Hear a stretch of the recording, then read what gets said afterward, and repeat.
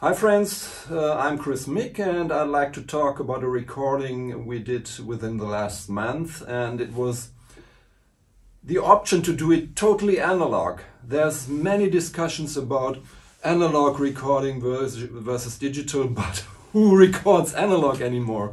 You need something like Studer tape machines, an analog mixing board, maybe an EMT 140 to do some reverb, or maybe a tape delay by Roland.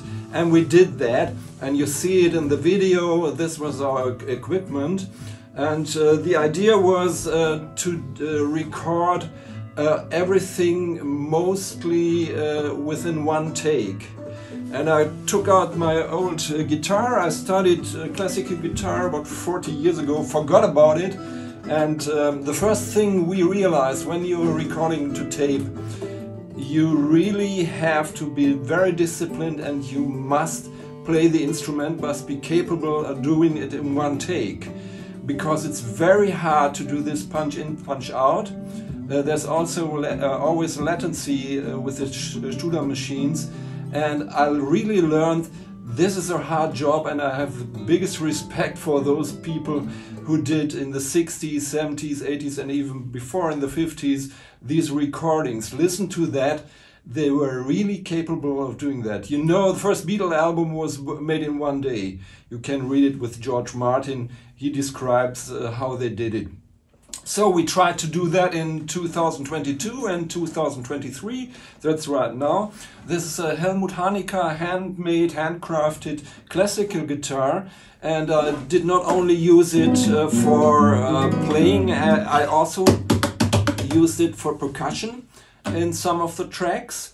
And the last track on the album, you can listen to that album. I write down there where you can listen to it, so you understand how we did it.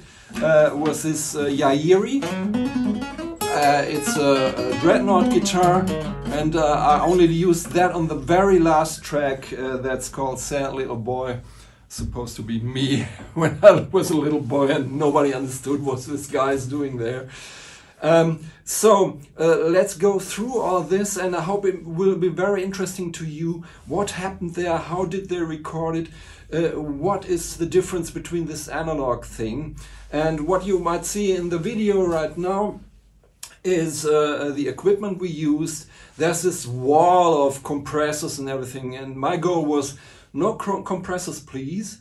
No digital effects. The only effects we used was this EMT reverb plate, and I think it was an AKG spring reverb also we used, and this Roland tape echo was in mint condition. It was really great to do that.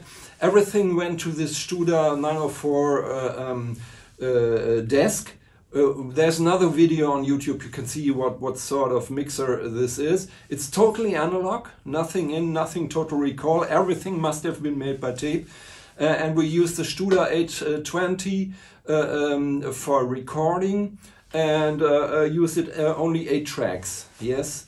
In the future we might record on a J37. Specialists know what this means. It's the original Beatles Abbey Road machine, just for the fun of it and because we are capable to use this.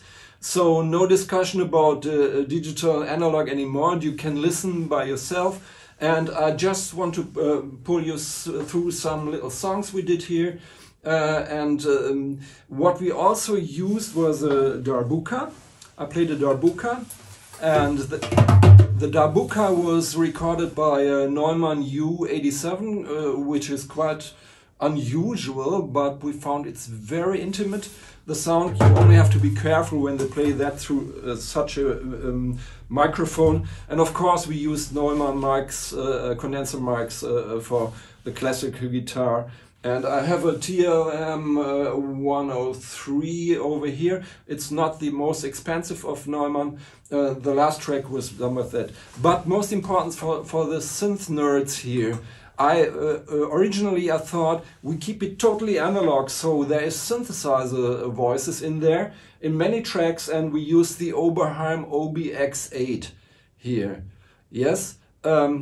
This is a really fantastic new made synthesizer, 8 voice, and I used it, and there the hassle starts. We wanted to put it on vinyl in the end via an MCI machine, direct cut to vinyl. And when you use a synthesizer for pulse wave, for example, you must be very careful, because vinyl is very delicate with such sounds, especially when it goes into the bass. So there were many things to think about, but the most important was it's a really hard musicianship to do something like that. So in the tracks you can listen on YouTube for free, or Apple Music, or Spotify, wherever. It's Deezer, it's all everywhere. It's Chris Mick, Where I Came From, that's how we named the album. There you can listen to the tracks and make up your mind, is it worth to do something like that? And the hardest thing was, it's only me, only one person. When you use a DAW, like Nuendo I have here, or Pro Tools, you can do quantizing, because the mistakes are summing up. If you play the guitar first, then it's then comes percussion, then the vocal. I did some vocals also. The mistakes, especially in the timing, they sum up, and in the end it doesn't sound organic like a band that's doing something like that. That was also a very high goal to master this. I'm very secure as it comes to metrum, so that was good that I could do that. But in the end you will hear mistakes, and the mistakes must be in there. And we did not use a click track.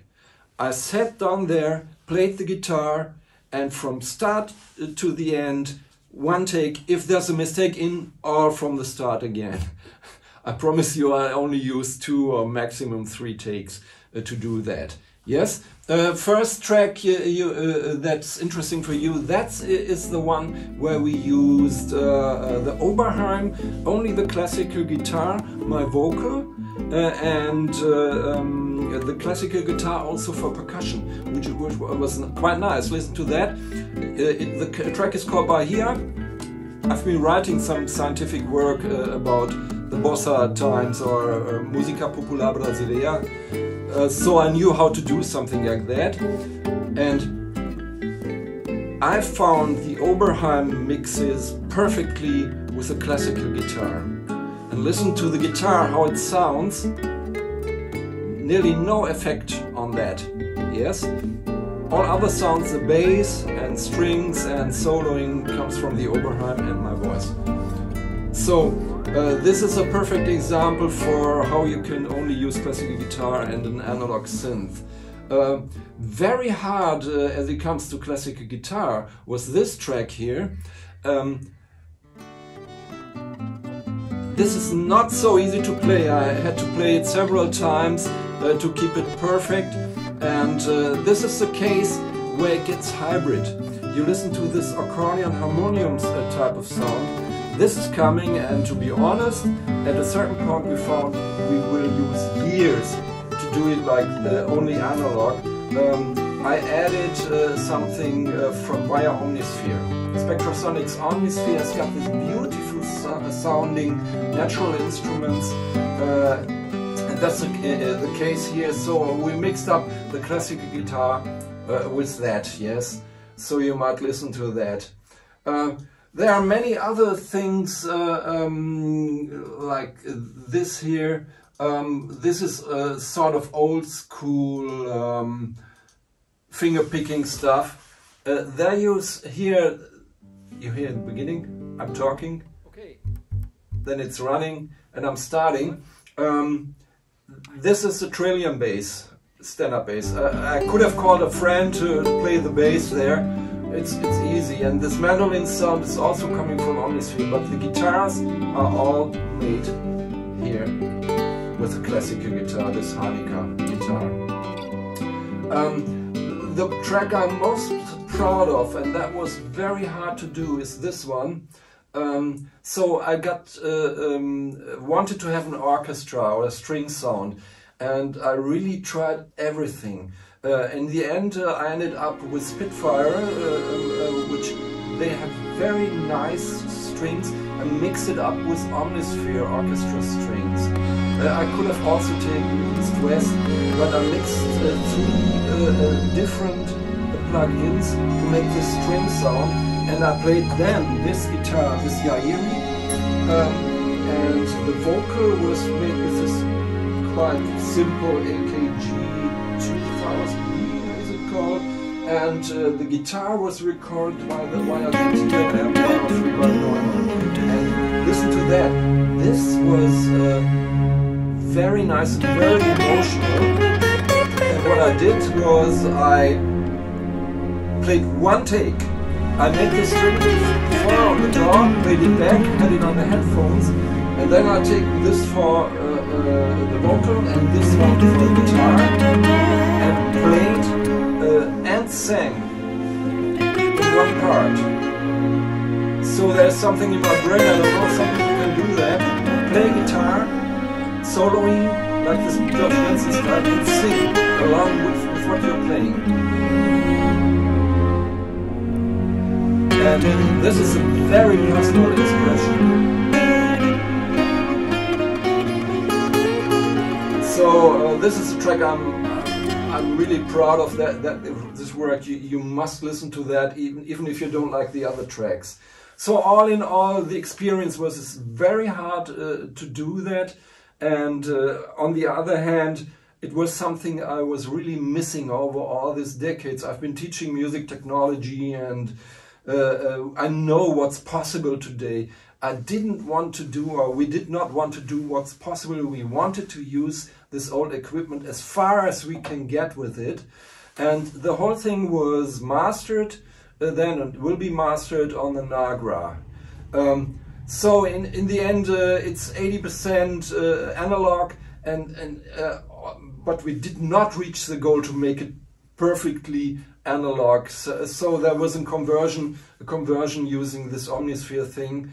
But I really had time to think about how to mix it up, and in the end it's a very nice album. That's what I think. It's totally atypical, it's not commercial. I give a damn on this commercial thing. We wanted to do this old school, there's mistakes in, so what you get is pure musicianship, is mostly analog, like you will never hear today again, because it's mastered on Nagra T audio. You know what this means, and the Studer thinks, who has this?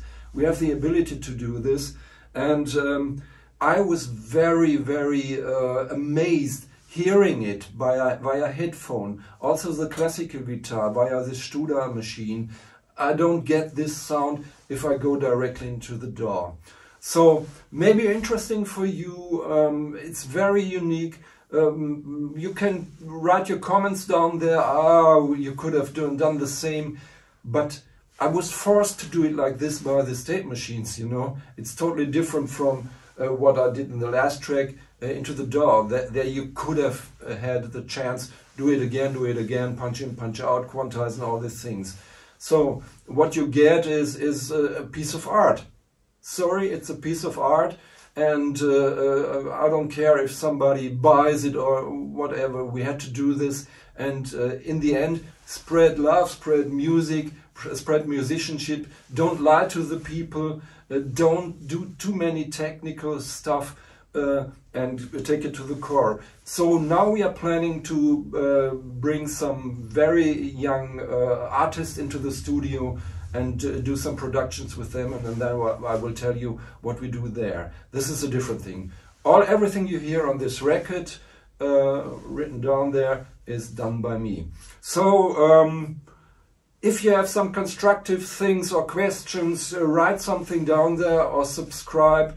There's a lot of videos, you know, it's 150 or something like that. I'm not a professional doing these videos. I just want to take it to the world, and maybe you enjoy it. Have a good time and see you next time.